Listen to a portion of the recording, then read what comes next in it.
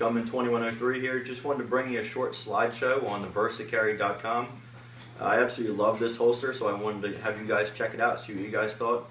Maybe actually take a visit over to VersaCarry.com and pick one up for yourself. Come check it out. Alright guys, today I'm going to be bringing you the VersaCarry holster, obviously made by VersaCarry. You can go check them out on VersaCarry.com. I picked mine up about a year ago for $24.99, and let me tell you guys, it was the best purchase of a holster I've ever made. I was doing a lot of research on different style holsters and trying to find the best one for my need.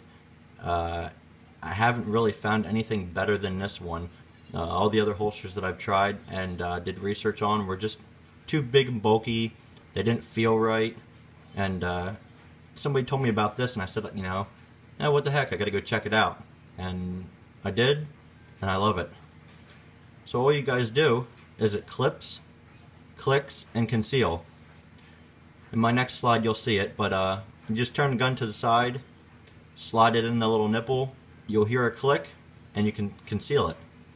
The only problem with this holster that I found is once you pull your weapon out, it's hard to reholster it. You actually got to pull it off your belt loop and slide it back in. But I mean, it absolutely does the job.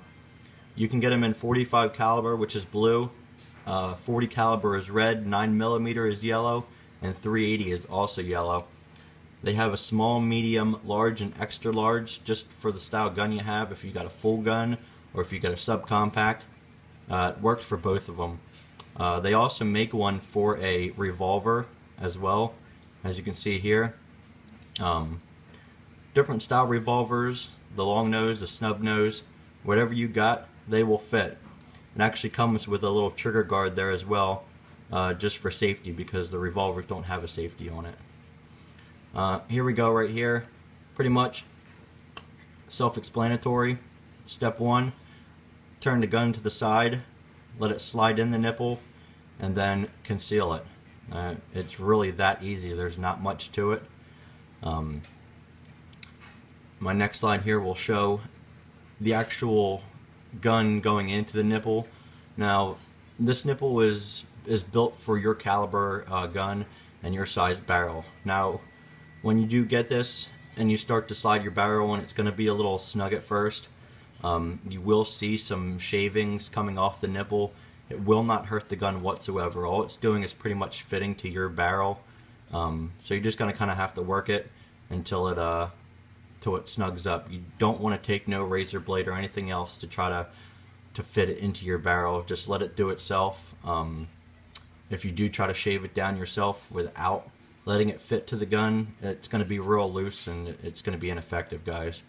But here's actually what it looks like when it's holstered in a waistband. It's very, very concealed. It's very snug right to your waist.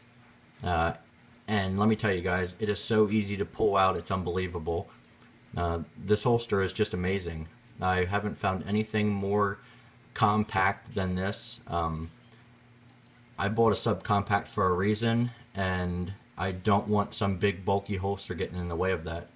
So if you guys like this, go check them out, VersaCarry.com. Like I said, $24.99. You can't really go wrong.